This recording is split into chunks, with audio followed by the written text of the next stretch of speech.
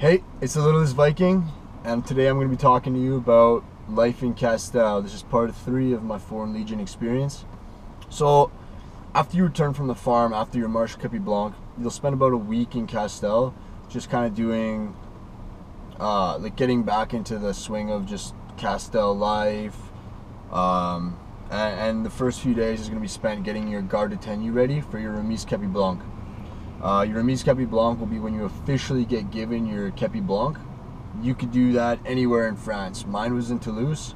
Some people go to Paris. Some people go, just all over the place. Some are public, some are private. Mine was private, but some are you can have an audience of people. And that's just the ceremony making it official that you've gotten, you've completed the farm, and you're officially now going from an engagé volontaire to a legionnaire. After that first week in Castel, your second week will be spent in Fumigay. Depending on if you go in the summer or the winter time, I was in the winter, so we went skiing. I don't know how it works in the summer, but I think they go like BMXing and things like that, mountain biking and stuff. For us, the skiing was, we actually got shafted and we only got to go for 3 days of skiing because of whatever crappy reason. It was something to do with like some little kids had booked the place or whatever, and apparently kids get priority over legionnaires because legionnaires aren't supposed to have fun. In Fumigay, you should be allowed to drink a lot of beer, eat a lot of chocolates. My section was not allowed to do any of that. It's kind of determined on, like, your freedom is determined by who's in charge of you and what they think you need or what you don't need. And a lot of times it's just, there's no real reason to it. It's just, hey, let's fuck the guys around because we can. Being the best skier in the entire section, it was nice. Well, not just the best skier, but one of the only guys who'd actually ever been skiing. We got to climb up the mountain with one of the guys that works at Fumigay permanently. We got to climb up the mountain on skis with him, like right to the furthest chairlift, and then come all the way down. So it was me and one other guy who had skiing experience, so we were allowed to do that. It was a really cool experience, actually. I've never climbed a mountain on skis before, so that was definitely really fun.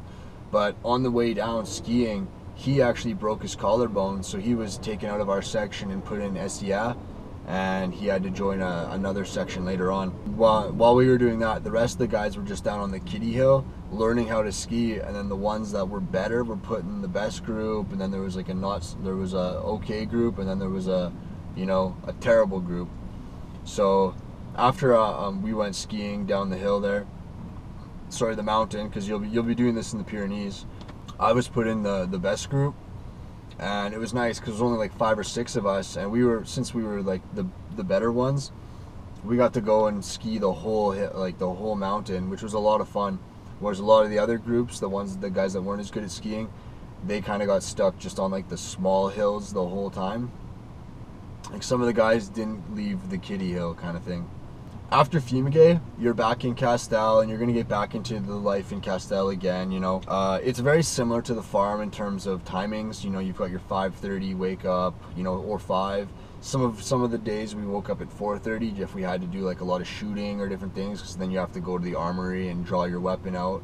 As I mentioned before in the farm video, the Legion is very different from the regular military in that you do not have your weapon on you at all times.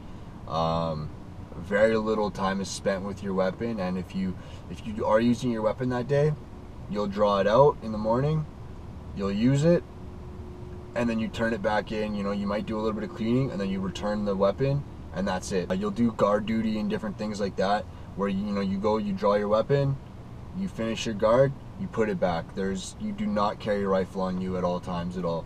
It's a little silly, but it does make some sense, and because guys are running away all the time. Fairly soon after you're back in Castel, you'll do your first live shoot. So the Castel actually has an indoor shooting range up to 200 meters, and you'll be shooting there, which is it was a lot of fun.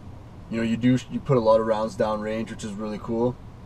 And shortly after that, within a couple weeks later, you'll be going to the Cayuse. And so the Cayuse is basically like, it's a large French training area, You know, at nighttime it's pretty cool because you can just hear explosions and gunfire in the distance all the time. You know, the sky lights up a little bit. It almost feels like you're in a war zone a little bit, just because there's non-stop training. You know, the U.S. military trains there. You know, everybody. Like it's a large NATO training center, so there's just always something going on, which is really cool. So in the Cayuse, you'll be doing everything from shooting at the 50 meter, you know, walking and shooting. You know, you'll be shooting up to 600 meters. You'll do the 50 meters. You'll do a night shoot. You'll go, you know, to 25 meters. You do a lot of, you know, targets pop up, boom, boom, double taps. It's like you do a lot of really fun training. You put in that 1 week, you'll put down hundreds and hundreds of rounds with just the FAMAS, as well as you'll spend some time throwing some grenades and the rifle grenade, as those are the only weapons you do learn in your basic training in the Legion. So you get to, that's the 1 week where you get to do everything. And it's very similar to living at the farm, as it's also has farms located around the base, and that's where you'll live and train. One of the other things is your modules. So throughout your time in Castel, after a few weeks, you'll have your first module, and you return to the farm for these modules. So you'll have module 1, and then a few weeks later you'll have module 2. So how the modules work are you're going over all the stuff that you've already kind of covered, you know, weapons, patrolling, map and compass, you know, living in a fortified position, things like that. You'll typically either bus there and then march back, or you'll march there, bus back, or you'll march there and march back. It could be any one of those, but they do typically have one march. Your first night, for us at least, we set up a bivouac and we would stay there, and then we would go out and do our training for the day. If we marched there, then you know the day was spent marching, and then you set up the bivouac. If we got a bus there, then we spent some of that time training, and then we were in our bivouac. And then the following day, you tear down your bivouac, you train for the day, and then we went into our defensive position and set up. So the defensive position was just a bunch of holes on a hill with some fortifications kind of built up a little bit, and you're three-man teams, and you live in these holes all night, and you'll be attacked throughout the night by your training staff. So mainly your corporals, the sergeants and the corporal chefs and all of them. They'll be, you know, probably getting drunk down in the farm. The modules for us, our modules were about 3 days if you count the day you go, the full day you're there, and then the following day you're gone. So it's 3 days, 2 nights. It could be a little bit different for you guys. Like I have heard of some people having like a 4-day one or whatever. So, but for us, ours were 3.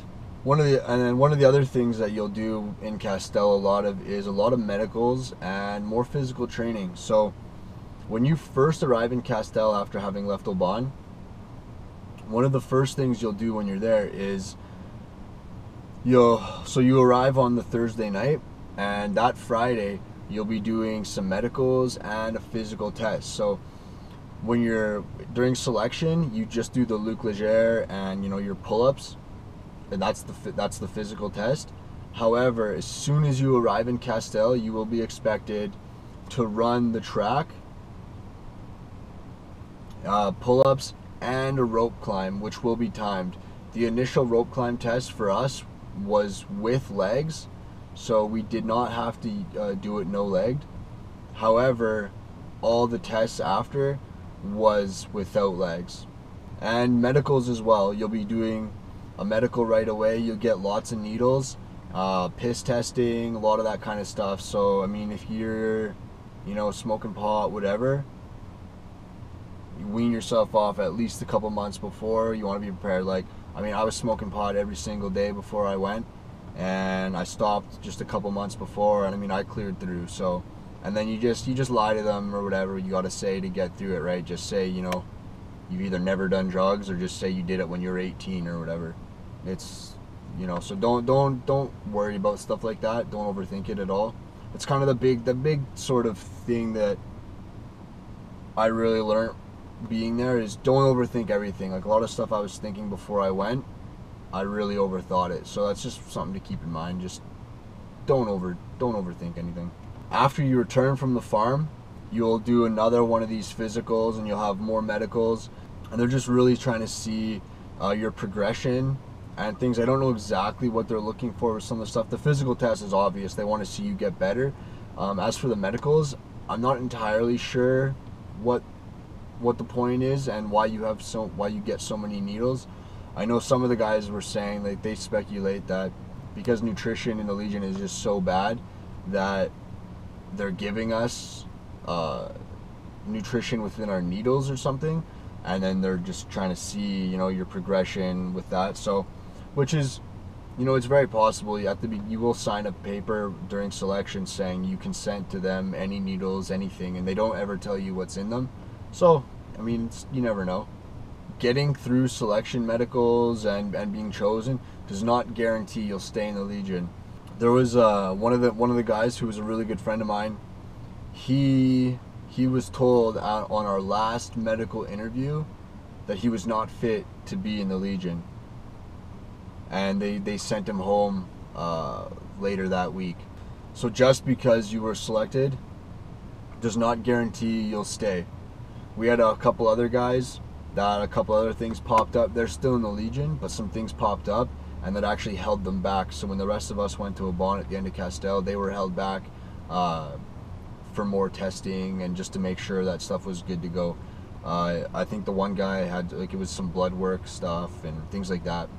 The daily routine in Castel, essentially it consists of, you're gonna wake up in the morning, you're gonna shave, make your bed, get everything ready, because you're gonna fold your how you make your bed in the morning is the same right from selection all the way through your training, and I believe it's exactly the same in regiment as well. You know, you'll fold your blankets up, rip your sheets off, you'll roll them up, and you set them up as like an X on the blankets, and then you've got roll call in the morning. So you'll form up down on the street and you'll march out onto the parade square, and typically it's the bureau de semaine, so the sergeant de semaine or corporal chef de semaine, whoever's in charge of like that week, they come out and they do a quick roll call with everyone, and then after that you go for breakfast in Castel. You'll just have your piece of bread for breakfast and a coffee or hot chocolate, whatever. Sometimes you're not allowed to have any of that, and you'll just grab your bread and you go back to your shacks or whatever.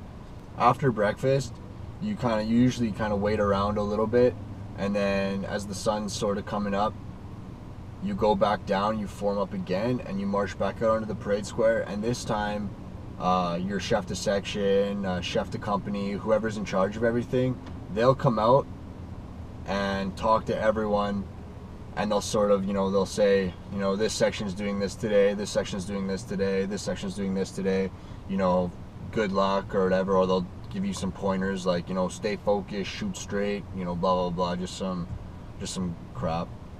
So that'll take you off into whatever you're doing for the day, right up until about lunchtime. The different companies have different time slots for lunch. So whenever your time slot is, you'll go for lunch, you'll finish your lunch, and then after lunch, the French are very, very hardworking people. The French love their 2-hour breaks after lunch. So right when you're done eating, up until 2 o'clock, you'll have pretty much, for the most part, some free time, unless there's something you have to do. And you're usually forced to do revision or something. Some guys do sleep, but there's the corporals or corporal chef or someone's usually kind of about watching. Corvée Quartier usually happens at about 1:45, and that's where the whole company will go outside and you do a sweep of the area around your company building, just picking up garbage, cigarette butts, all that kind of stuff.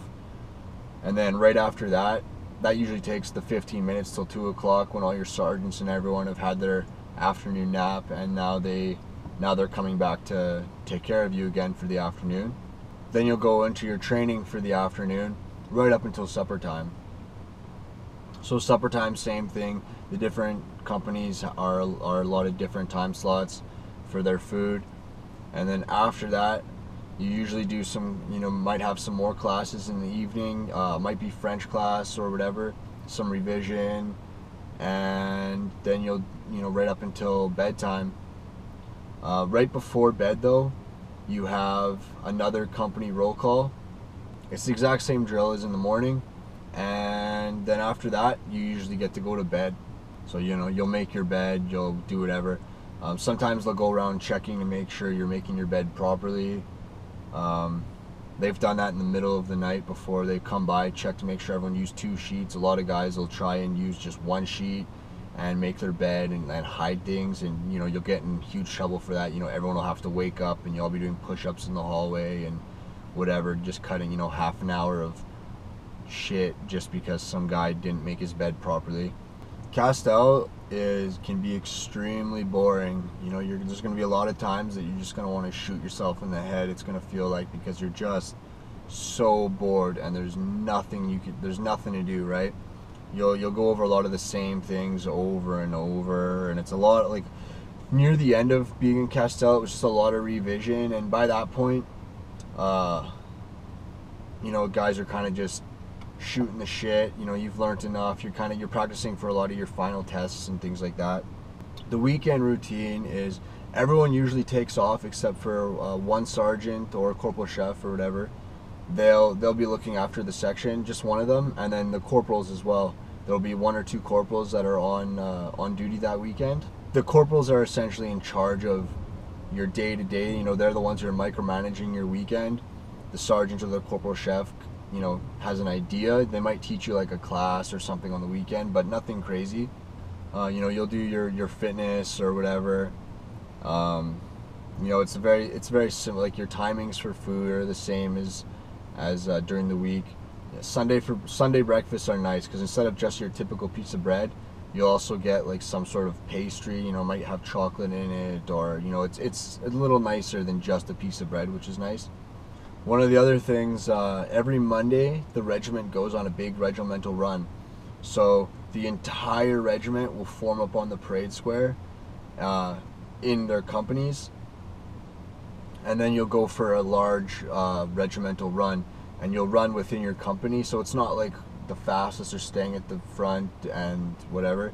You're staying in your groups, and all the different companies have different colors. So I was Twazium company, so we were yellow, and so everyone will be wearing their company suite or their like sweater or their just their shirt. And so it looks kind of cool because all the different companies are running in the big chunks, and you'll be running through Castel. So you've got the the gray company, and you've got the green, the black, blue, red, yellow. It looks really cool, and there's just hundreds of you. Regular barracks life, it's pretty simple. No washer dryer. You do all your washing of all your clothes in the sink, and then you have your balcony. Two like rooms will share one balcony, so you've got 16 guys roughly fighting for space to hang all their clothes to dry on this tiny little balcony, and it takes about a day or 2 for everything to dry properly. So sometimes because you're in a bit of a time crunch, you're wearing wet clothes and things like that.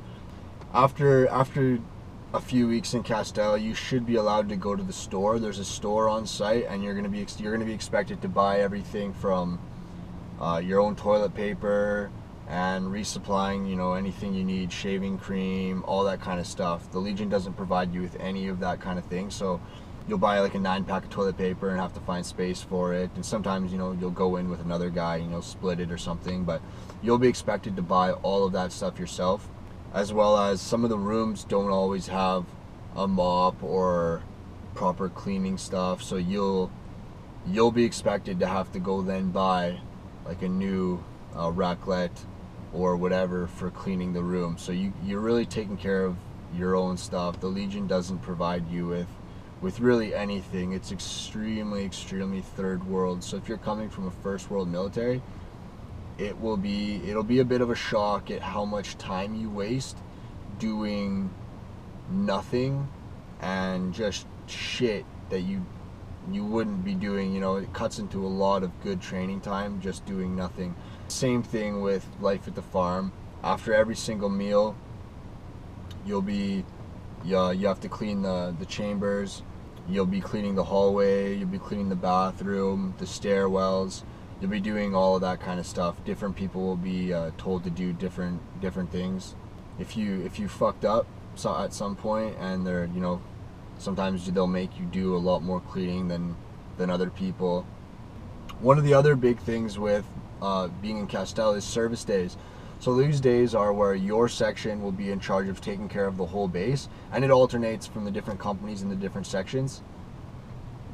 But you'll have days where it's your section's turn, and guys will have to get sent to the ordinaire to work, or the sergeant's mess. Some guys will work just doing general cleanup and things. The two big things with the service days are your guard. So you've got guard Van Cat and guard Unity. And the difference between them is, so guard Van Cat, they're in charge of the in and out of the base. Like, so they operate the gate, and they're in charge of, at nighttime as well, there's a back gate, and you'll send guys out and to watch that back gate. And everything's in a 2-hour shift. You'll have a guy inside a control room operating the gates for the different parking lots, opening and closing the main gate, and controlling the gate that goes off into the sergeant's mess and stuff. When you're not physically working and you're inside like the guardhouse, you can sleep or you know, read a book, review, whatever. And guard Unity, they're the ones who they actively go out and patrol the base periodically throughout the day. They're armed with, and both guards are 24-hour period of time. So you'll do it for a full 24 hours. Everyone on guard will be given live rounds as well, in case anything happens. As we know, terrorism in Europe has been a very real thing in the recent past year. And sometimes, depending on who's in charge, that night when you're on guard, you'll be allowed to, you know, eat pizza sometimes. Like, there was a couple times where we were allowed to order pizza. You can drink unlimited coffee. It's not too bad. It's actually, guard is one of the better goes, depending on who's in charge of you. While in Castel, this is where you're going to start practicing more stuff as well, like your obstacle course, your 8-kilometer run. One of the things I forgot to mention with the physical testing that really matters is not just with doing the pull-ups, the rope climb, and the Cooper test. You'll also have to do a swimming test, which you'll be expected to swim 100 meters for time. The longer you do it, like, if it takes you a long time to do it, that's not a problem. It's just you'll score lower than the guy who did the 100 meters faster than you. That's all. But if you finish it, doesn't matter if it takes you 5 minutes or 2 minutes. As long as you finish it, that's the point. You'll be expected, you'll have a 2 to 3 second pause after, and you'll have to swim 10 meters holding your breath under the water. With the PO, or sorry, the parcours obstacle, which is the obstacle course, you'll be expected to do, I mentioned it a little bit in the last video, but you'll be expected to do it in under 5 minutes. That's what you need to pass the training, as well as the 8-kilometer run. And you'll be expected to do the 8-kilometer run in under an hour. The 8-kilometer run is with a 25-pound backpack. They will weigh it, and you will be expected to run that. You may do a few practice runs, or you may just, like my section, we didn't do that run a whole ton. Like, we ran just in regular training, but that specific run, we only ever did, I think, like one practice fully on that track, and then they gave us our backpacks. You know, we had to get our backpacks ready, and then it was boom, we did that test like the one time. Like, there was no workup really to it or anything. Like, with the physical training that we done before, obviously we were kind of getting to that point.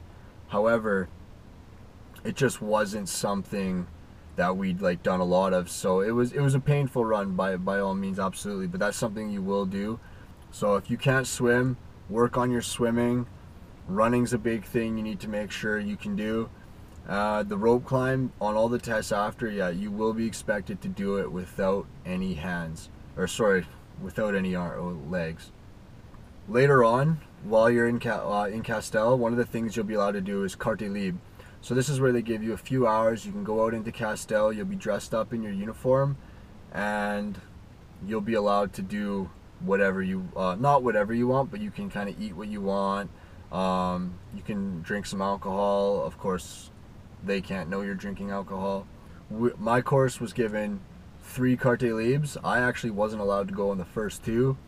I was injured just before our first module, and because of that, I was not allowed to go on carte libre. My second carte libre I wasn't allowed to go on because my room, we decided to buy pizza one night. Of course, you're not allowed to buy pizza, so we went on like an undercover mission sort of deal to go buy pizza, and we had the whole thing done.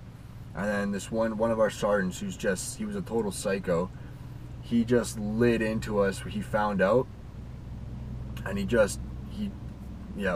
ended up becoming the pizza commandos for the rest of that course. And you know, it was fun because we owned it. And but you know, it wasn't so bad because when carte libre happens, the entire section goes out into Castel, and none of your training staff is around. No one's around. You're given to the Bureau de Semaine, but they're not watching you all the time. So you know, as we're doing our work and like chores around the company and the regiment and stuff, you know, we'd go off and buy chocolate bars, or we ran to the foyer and we would buy just like whatever we wanted, cookies, sandwiches, everything. And you know, we had a really good time. We probably had more freedom than the guys that were actually on carte libre, to be honest. So it wasn't so bad. But my third carte libre was a lot of fun. You know, it was actually my birthday on my third carte libre, and so we got drunk. Not terribly drunk, but we drank a decent amount. And then when we got back, they actually breathalyzed us. And well, not everyone, but they picked me and the one English guy out because English speakers have a bad habit of drinking and stuff. So they picked us out because it would be a guarantee win for them. They took us to the MP's office kind of thing, the military police and the Legion. They breathalyzed us, and we came up obviously positive. And so that night I think I spent about 6 or 7 hours scrubbing the bathroom with my buddy there. We just threw buckets of water. They made us just throw buckets of water all over the bathroom, and we had to get down on our hands and knees with little brushes and scrub the whole thing with our rucksacks on our back, packed, ready to go for, you know, a ruck march, cam paint all done up. And we had to do that right up until bedtime. So that was a good 25th birthday for me. It was a lot of fun.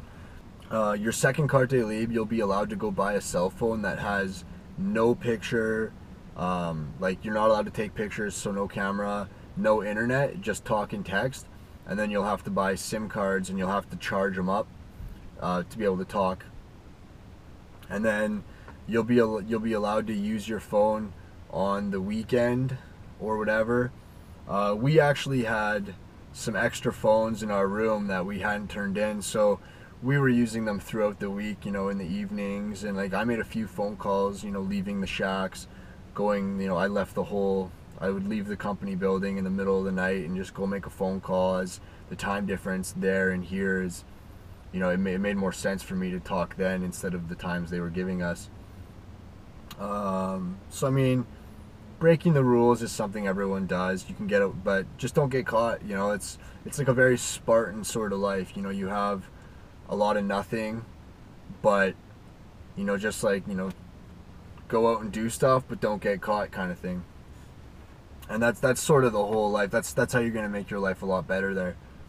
And then the last thing, sort of, with Castel is you're gonna be doing your raid march. So the raid march is at the very end of your training. It's sort of the climax of everything you've done. It's a week long. The march itself is only 3 days. We got to do ours in the Black Mountains, which was a lot of fun. It was hard as we were rucking uphill for most of it, or not just uphill, but up mountain. You know, I took the skin off one of my toes like really bad the first day, and then I had to just endure that for the rest of the week. At the end of the raid march, you return to Castel, and you have a couple days. We set up a bivouac, and you'll spend the next few days, they call it the rally, and you'll spend the next few days doing all the stuff you've learned. You'll be testing everything. So you'll be expected to know, the radios, your weapons drills, patrolling. You'll go like on a little bit of a walk. You'll do it in a 2-man team. You'll go for a walk, and you'll have to observe for things that people have left behind. You'll have to observe for activity, enemy activity. Looking for maybe a drop magazine, remnants of a grenade. Sometimes there'll be a guy who's in the bush actively, looking for you, and then you have to engage him. Things like that, and you're tested on everything. As well as you'll be doing a modified version of the obstacle course where you'll be wearing your backpack. You'll be wearing body armor, and you'll do the obstacle course, except you won't do the hard things. Like, you won't have to climb the ladder or anything like that, because you'll be wearing about 50 pounds worth of gear. But you'll have to do like an 80 kilogram body drag, 100 kilogram body drag. You'll be going down into holes, up, things like that. So it actually is really tough. You'll be begged by the end of that one. Once you're done all your testing, they'll give you your classment. So the accumulation of all your tests, so how well you speak French, fitness, shooting, all those tests come together, and how well you place. They give you an overall score, and that score determines where you place in the section. Your placement within the section determines whether you're going to get the regiment you want or not. So how the regiments work is, you ask for a specific regiment, and depending on how many spots are available in that regiment and who's asked before you will determine whether you get your regiment or not. So typically Deuxième Ré and Deuxième Rep have the most spots, as a lot of guys are running away or like deserting from those units, so they need to constantly replenish their ranks. The hardest regiments to get in will typically be the cavalry and the genie regiments, the engineer regiments. As the guys there, from what I've found out, they're typically happier in those regiments, and they stick around a lot longer. The 13 DBLE, right now they are kind of rebuilding themselves, so a lot of guys are getting sent there as well.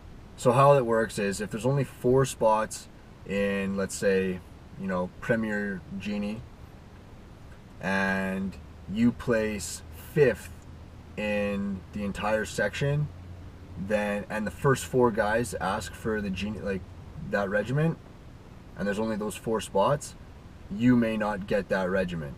So, but realistically, the first 4 guys are probably going to be hardcore and ask for Deuxième Rep or something. It's just how it is. So you won't have to worry about that, but you do want to place better than most of the guys, so you do guarantee a position in the regiment that you do want. You'll have an interview with your chef de section.